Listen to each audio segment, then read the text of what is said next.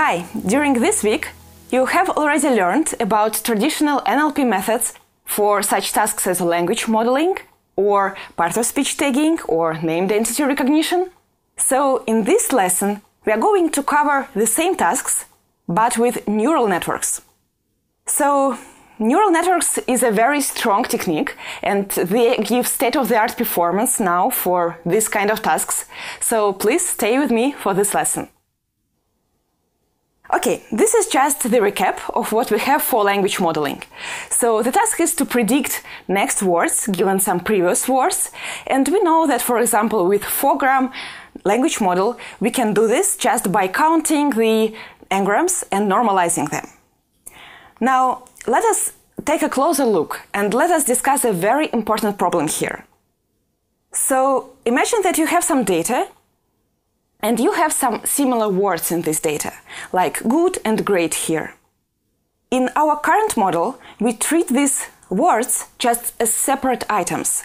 So for us, they are just separate indices in the vocabulary. Or let us say this in terms of neural language models.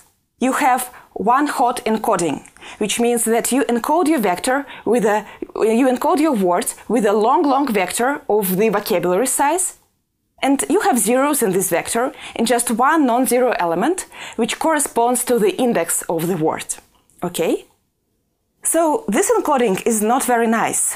Why? Imagine that you see "have a good day" a lot of times in your data, but you have never seen "have a great day." So if you could understand that good and great are similar, you could probably estimate some very good probabilities for "have a great day", even though you have never seen this.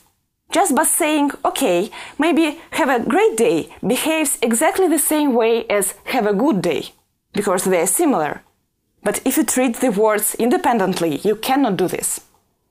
I want you to realize that it is really a huge problem, because the language is really variative. Just another example. Let us say we have lots of breeds of dogs. You can never assume that you have all these breeds of dogs in your data. But maybe you have dog in your data. So if you just know that they are somehow similar, you can know how some particular types of dogs occur in data just by transferring your knowledge from dogs. Okay, great. What can we do about it? Well, this is called distributed representations, and this is exactly about fixing this problem. So now, we are going to represent our words with their low-dimensional vectors. So the dimension will be m, something like 300 or maybe 1000 at most, and these vectors will be dense. And we are going to learn these vectors. Importantly, we will hope that similar words will have similar vectors. For example, good and great will be similar, and dog will be not similar to them. I ask you to remember this notation in the bottom of the slide. So the C matrix will be built by these vector representations, and each row will correspond to some word. Okay, so we are going to define probabilistic model of data using these distributed representations. And we are going to learn lots of parameters, including these distributed representations. This is the model that tries to do this. Actually, this is a very famous model from 2003 by Benjer. And this model is one of the first neural probabilistic language models. So this slide may be not very understandable for you, that's okay. I just want you to get the idea of the big picture. So you have your words in the bottom and you feed them to your neural network. So first you encode them with a C matrix, then some computations occur, and after that you have a long Y vector in the top of the slide.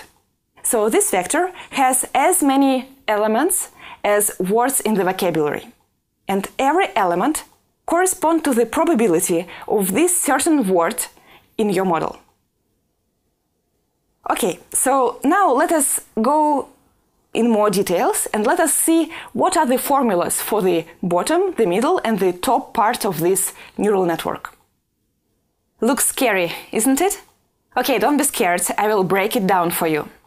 So the last thing that we do in our neural network is softmax. We apply to the components of y vector. The y vector is as long as the size of the vocabulary, which means that we will get some probabilities normalized over words in the vocabulary. And that's what we need. Okay? What happens in the middle of our neural network? There is some huge computations here with lots of parameters. Actually, every letter in this line is some parameters, either matrix or vector.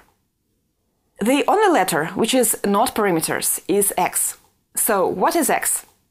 X is the representation of our context. You remember our C matrix, which is just distributed representation of words. So you take the representations of all the words in your context and you concatenate them. And you get x. So just once again from bottom to the top this time. You get your context representation, you feed it to your neural network to compute y, and you normalize it to get probabilities. Okay, great.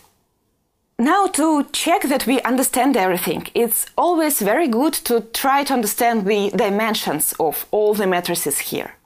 For example, what is the dimension of W matrix? Well, we can write it down like that, and we can see that what we want to get in the result of this formula has the dimension of the size of the vocabulary. Now, what is the dimension of x? Well, x is the concatenation of m-dimensional representations of n-1 words from the context. So it is m multiplied by n-1. Here you go, you can see the dimension of W matrix. So this neural network is great, but it is kind of overcomplicated. So you can see that you have some nonlinearities here, and it can be really time-consuming to compute this.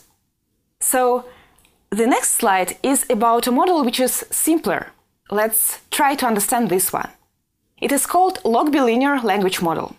Maybe it doesn't look like something more simpler, but it is. So let us figure out what happens here. You still have some softmax, so you still produce some probabilities, but you have some other values to normalize. So you have some biased term b, which is not important now. The important part is the multiplication of word representation and context representation. Let's figure out what are they. So the word representation, it's easy. It's just the row of your C matrix. What is the context representation?